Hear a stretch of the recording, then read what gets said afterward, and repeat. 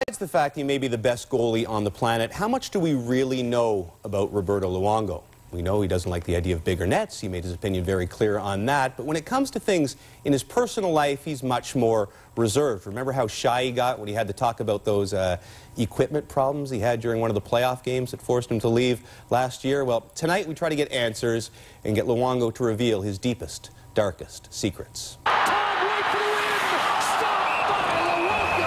We know all about Roberto Luongo, the superstar goalie. But what do we really know about the man behind the mask? We don't know anything about Roberto. He's a mystery man. We were determined to get answers. Will you require any bathroom breaks during this interview? It all depends how long the interview is. This has been one of the most unusual, most curious playoff games I've ever seen. Roberto Luongo is not at the bench. He's nowhere to be seen. What was up with that bathroom break during the playoffs? Bad shrimp or? I can't divulge my secret, but let's just say I had a little bit of a stomach problem.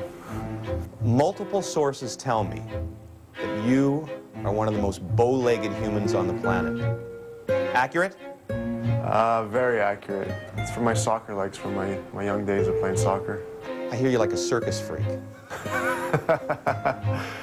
Some people might say that, yeah. He's definitely just got off the horse, that's for sure. He's have pretty bold legs, but as long as he keeps the puck out, I don't care how bold they are. Have you ever seen me wear shorts before? I've always wear jeans, that's why. What's your favorite hobby? Probably playing poker. He loves his cards. He's a big-time internet poker player. I'm not going to reveal my sources. Just have to say they're Scandinavian twins. By far, maybe the worst poker player I've ever seen. Yeah, he's probably the worst I've seen. They say you are the worst poker player on the planet. I'm gonna have to beat their ass. They're in trouble tomorrow on the plane, that's all I gotta say. I don't want to cause a rift in the room. Did your dryland training this summer include attempting to make a baby? Does that qualify as dry land? You did make a baby. You were successful at this? Yeah, finally we came through. Congratulations. And when's the due date? April 2nd.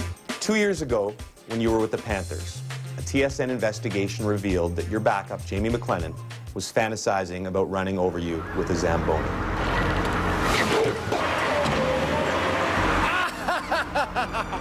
Did that traumatize you at all? No, not at all. Okay, next question. The Canucks offense really struggled last season during the playoffs. Do you think they've... Roberto? Roberto, are you all right? Oh, I gotta go to the bathroom. Roberto?